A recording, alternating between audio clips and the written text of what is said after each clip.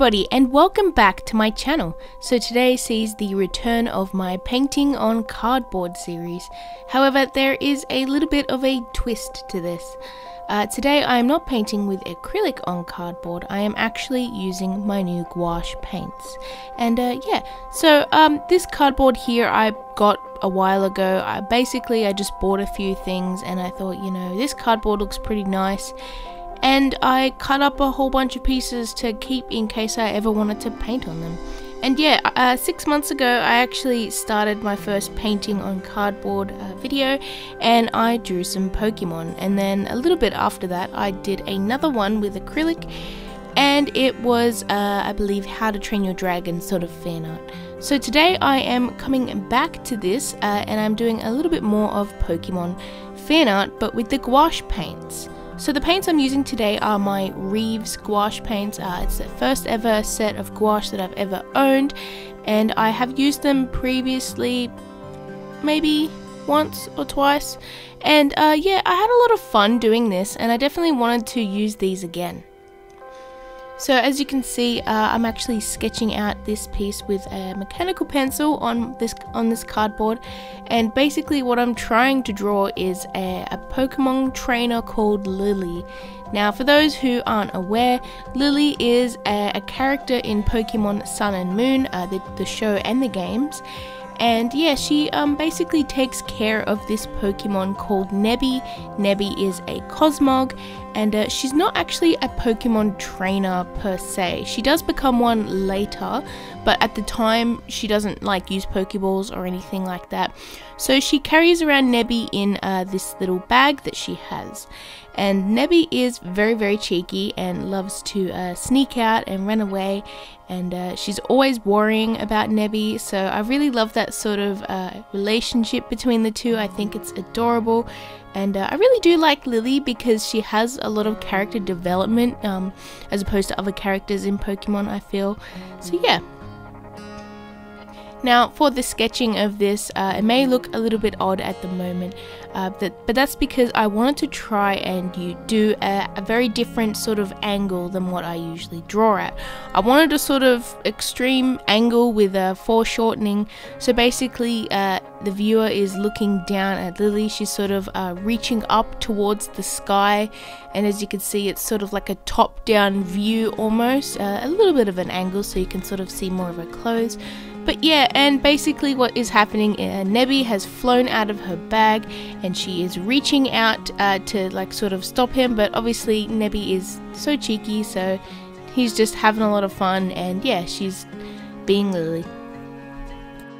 I actually had a lot of trouble with this foreshortening because I rarely do this, so I did have a little bit of difficulty, but I just had to erase it and go back in and all of that stuff.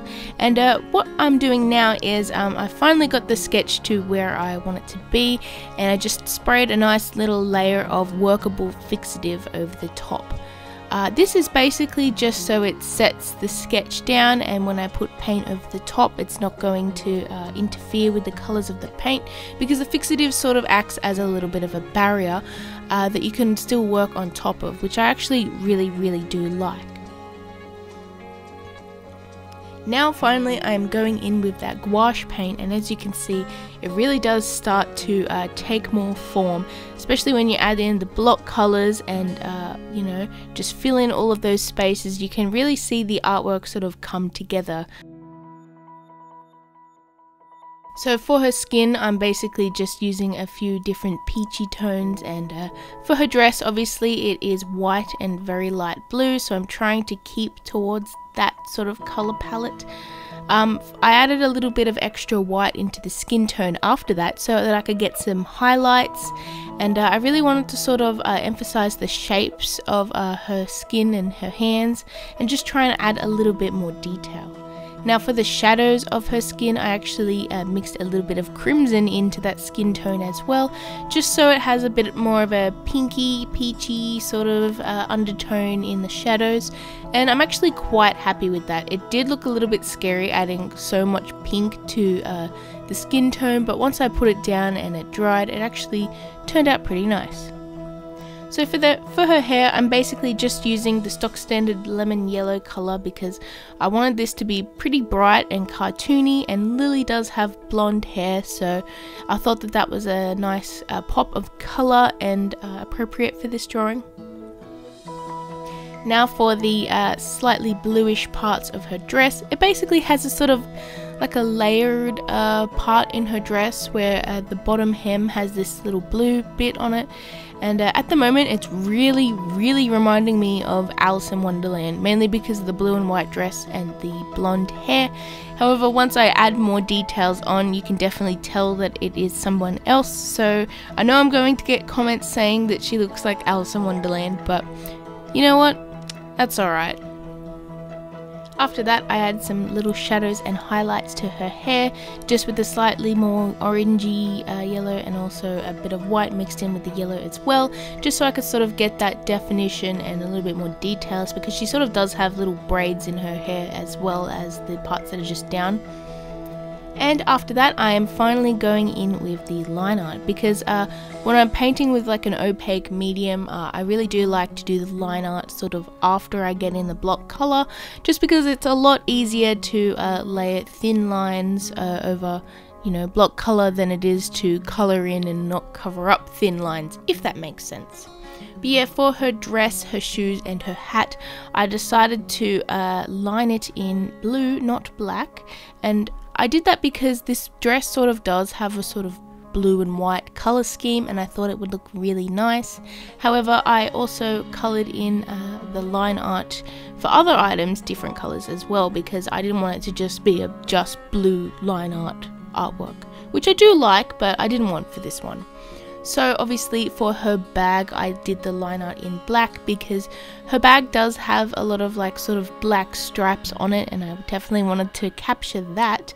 And yeah, for her skin, I did the line art. I basically just got the skin color that I already had, and then I mixed a little bit more red and a little bit of brown into it as well, just so I could get a sort of darker color that also still matched the skin tone, and I think it turned out pretty alright. Now is the time to colour in Nebby, the cheeky little Pokemon that's always sneaking away and up to mischief. Basically, I just added in some block colours of blues and purples, and I tried to keep it sort of messy and swirly because Nebby, or Cosmog as the Pokemon is called, does have a sort of cloud looking body, and I definitely wanted to keep to that sort of soft cloudy look. And yeah, I just added in the fields of colour with the black and the yellow and bits of blue for his face, and yeah, most of that was pretty straightforward and easy. Now I definitely want to say this Workable fixative that I have been using has definitely been a godsend. Workable fixative, if you're using gouache paint, that stuff is so convenient to use, because a lot of the time I will hear people complain about gouache is that you can't really layer because it reactivates the colors underneath. And yeah, I just did a nice little layer of Workable fixative over the top when I was happy with how those layers were, and basically that acted as a barrier, and I was able to paint over the top with some really light colors and even some really wet paint, and it definitely did not reactivate the colors underneath, so I was able to get those bright white highlights without reactivating the blue. Anyways, so this video is starting to come to a close. Here is the final result, and I am so happy with this. I love the sort of unfinished look with the background, how I just left some of that cardboard showing. I actually really do like to do that in some of my cardboard paintings, because I feel like if you're painting on cardboard, you want to see that it's cardboard, because that's the whole, you know, point of it. But yeah, I'm really happy with how the colors turned out. This gouache is so vibrant and nice to use, and yeah, if you liked it, please let me know below what you think, and what you think I should paint next on my gouache with cardboard things, because I'm probably going to do another video.